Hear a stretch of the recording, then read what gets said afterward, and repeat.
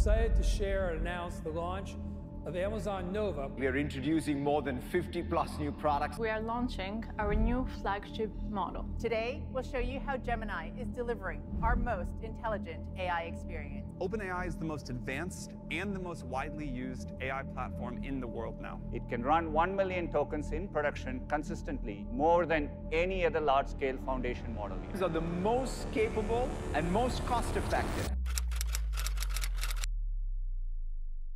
I know how this feels, and let me tell you that I knew nothing about AI last year, but now I'm building my own AI projects, and so can you. Today I'm sharing a simple plan that shows you where to start with AI, even if you never touched it before. I will walk you through the best tools to learn, how long it really takes to see results, and why this roadmap can help you land a new job or create your own AI projects. AI is shaping our world fast, so if you don't catch up, you risk missing out. But if you follow these steps, you will unlock skills that can set you apart. So let's get into it. So I want to structure this video giving you actually two roadmaps. The what I call AI builder roadmap for people who want to create AI from scratch, and then the AI user roadmap for those who want to use ready-made AI tools to boost the projects or work. And I think it's important to have a basic grasp of both approaches before you decide which one fits you best. That way you will know exactly what it takes to build AI and what it takes to use AI, so you can pick the path that help you to reach your goals. So let's start with the AI builder roadmap.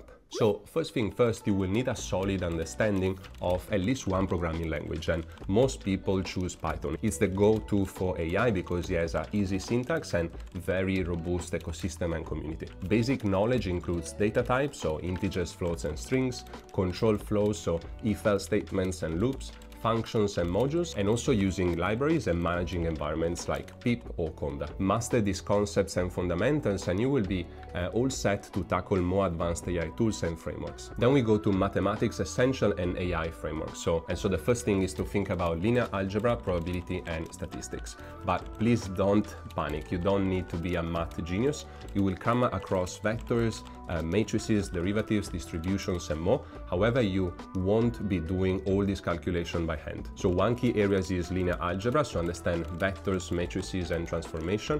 Neural networks perform a lot of matrix operations, and so you need that in your background. Then for probability and statistics, you can grasp the basic of distributions like the Gaussian or the Bernoulli, hypothesis testing and how to measure uncertainty. But let me tell you why you don't have to fear the math. The beauty of Python libraries like NumPy, SciPy, Pandas and scikit-learn is that they handle most of the heavy lifting for you.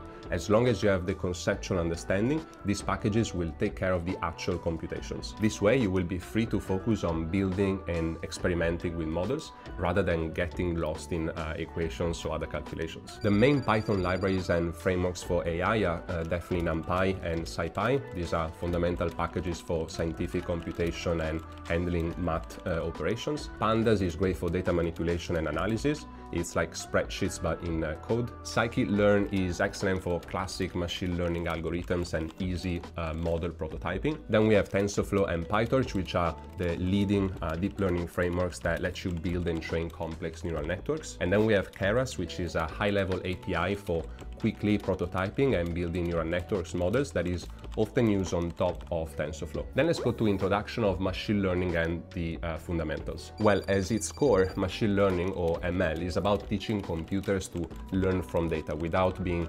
explicitly programmed for every possible scenario. It's used everywhere, from recommending products online to detecting diseases in medical images. And so this makes ML super important in modern technology. And so first you have to understand the general ML workflow. So first you have the data collection and preparation, so you gather and clean your data, you handle missing values, then split into training, validation and test sets. Then there is model training, so you feed the training set into a model, adjusting parameters until you get good performance. Then there is evaluation and iteration, so you check how well it performs on the validation set and eventually the test set, and refine as you need. This is the basic workflow for all ML works, and all the ML categories are, well, the first one is supervised learning, so you have labeled data like images tagged as cat or dog, and you want to model to learn from these labels to predict outcomes for new unused data. And so here key algorithms include the linear regression, the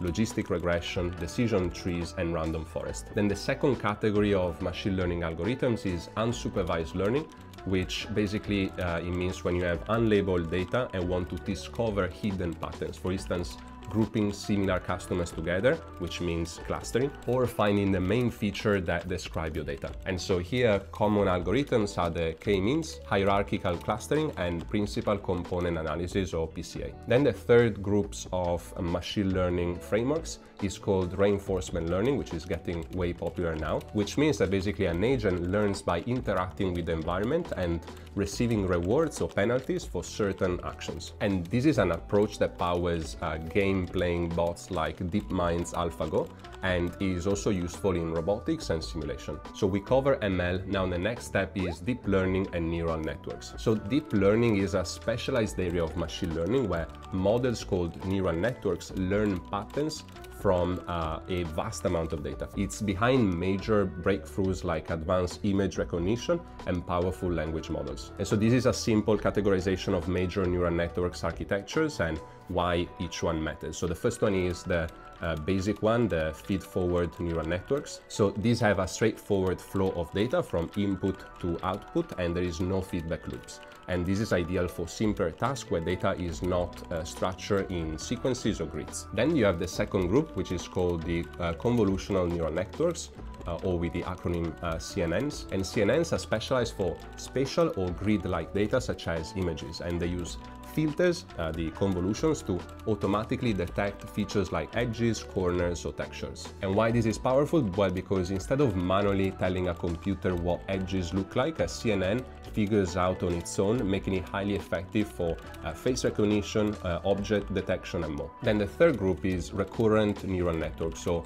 RNNs. And so RNNs are designed for sequential data like sequences or time series. They remember information from previous steps to inform future predictions. And LSTM, so long short-term memory networks, fix the vanishing gradient problem by introducing a memory cell, enabling them to retain information over many steps, which is crucial for language translation, for example, or text generation. Then we have the fourth amazing category that is getting way popular now, which is transformers and large language models. So transformers are a more advanced architecture that process entire sequence in parallel using an attention mechanism to determine which parts of the input are most relevant. And large language models are massive transformer-based models like GPT that learn from huge amount of text, often billions of parameters, and they can generate text, summarize information, answer questions, and even write code with impressive fluency. And why this is exciting? Because transformers and LLMs are shaping AI right now in ways we never thought possible just a few years ago. The next step in the roadmap is what is called retrieval augmented generation, or RAG. So RAG combines the power of large language models with external data sources to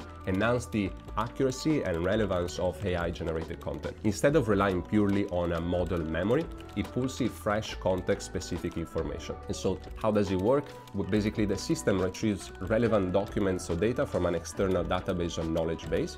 It feeds this real-time information into the language model, and the model then generates an answer that's more up-to-date and context-aware based on the document that you send to the RAG. And a real-world example of this is a chatbot that consults a company internal database for the latest product details instead of relying on potentially outdated data. Then the sixth step of the roadmap is what is called model deployment and ML ops. Building a model, it's only the first step. To provide real value, you need to deploy it so that people can actually use it. Here you can think of Netflix actually deploying the recommendation model in their app. And ML ops, or machine learning operations, is how you streamline this entire process. And so here you have things like the containerization. So you package your model and all of the dependencies into a container, and this makes it easy to run on various machines without worrying about software conflicts or things like that. Then you have orchestration. So when you have multiple containers, you need a system to manage them all. And so Kubernetes, for example, automatically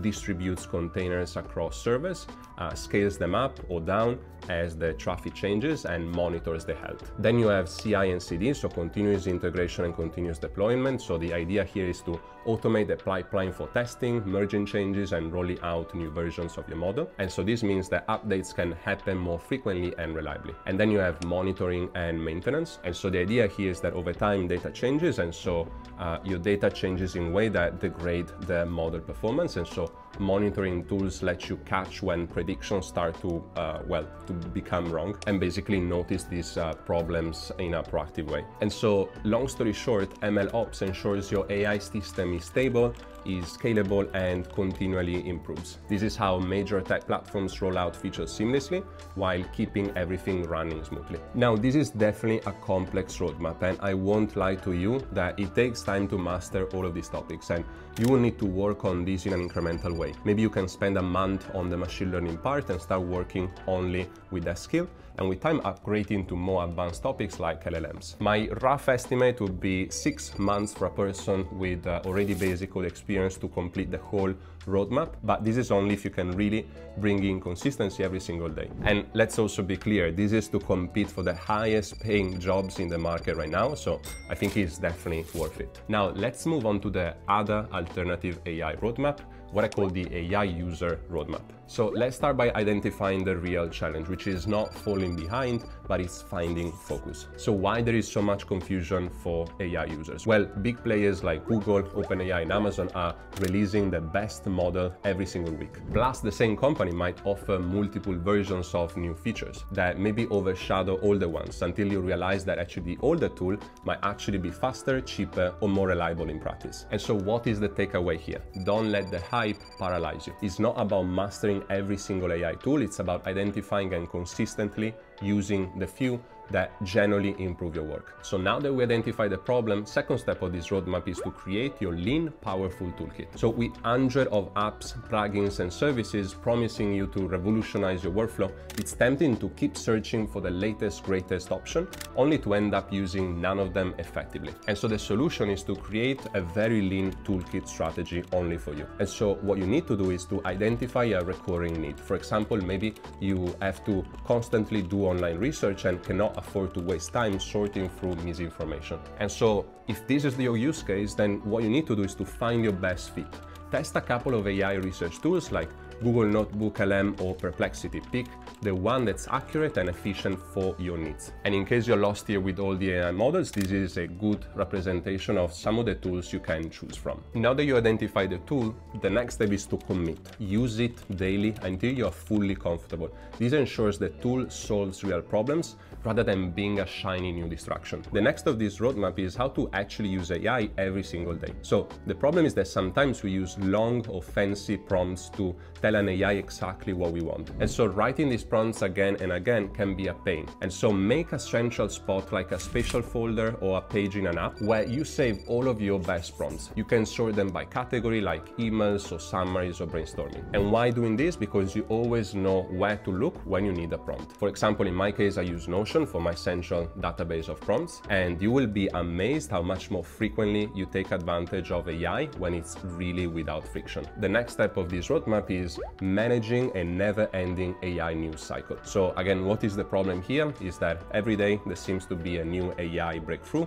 maybe Mega Brain 3.0 or Ultra GPT or something similar. You feel like you have to learn it all at once, which can be super stressful and exhausting. And so the solution here is to pick your favorite sources. Don't follow every blog or podcast about AI. Instead, just choose one or two that you really trust and spend about 5 minutes a day checking them for cool updates. And then you can plan a weekly test drive. So set aside half an hour once a week, let's say on a Sunday, to try out one new feature or tool that you read about. For example, what I'm personally testing this week is a new tool called ClipRun, which allows me to run my Python code on the browser completely for free. Before, to run Python, I had to install Python on my machine, download and get familiar with code editor, usually debugging some version error before actually being able to run my code. Whereas now with this new tool, I don't have to go through any of that pain. You just add it to Chrome, no setup needed, no sign up forms and no time limits at all. With ClipRun, you can scrape websites without leaving your current page. You can analyze data using libraries like Pandas or NumPy that we discussed before. And these libraries are already installed, so you can use them straight away. And you can even schedule tasks to run automatically. And it's also perfect if you want to learn Python and test your code straight away. And this can obviously help you to speed up those everyday tasks like grabbing information from a web page, visualizing data as part of your analysis, or downloading and uploading files like CSV or JSONs in your code. Everything is free except for a couple advanced features like scheduling scripts and backing up your code that they call clips. I genuinely love this tool and I want to thank them for reaching out to me and sponsoring this section of the video. Definitely one of the best Python free tools, so make sure to try it out from the video description. And so what we were saying is that by trying out just one new thing at a time, you won't feel the pressure of all of these new AI tools. You will learn what it really helps you instead of collecting too much information that you never use. And so to put all this together, focus on practical wins. Instead of chasing every new tool, look for the select few that address real pain points in your job or personal projects. Then reduce friction. So keep all of your best prompts in one database and use that for all of your AI work. And then we said to learn at your own pace. Follow 1 or 2 trusted curators for AI news, then devote a small, consistent block of time to hands-on experimentation for those tools. And there you have it. This is your AI roadmap, highlighting the core skills and steps you can follow to master AI, both from a technical and non-technical perspective. If you found at least one useful information in this video, make sure to subscribe to my channel so that I can help you even further in the next videos. And in case you want to see another roadmap to get a job in data analytics like I did, I will leave it here at the link that you see in the screen, plus another video that you might like. And well, enjoy the rest of your day. Ciao for now, and see you in the next one.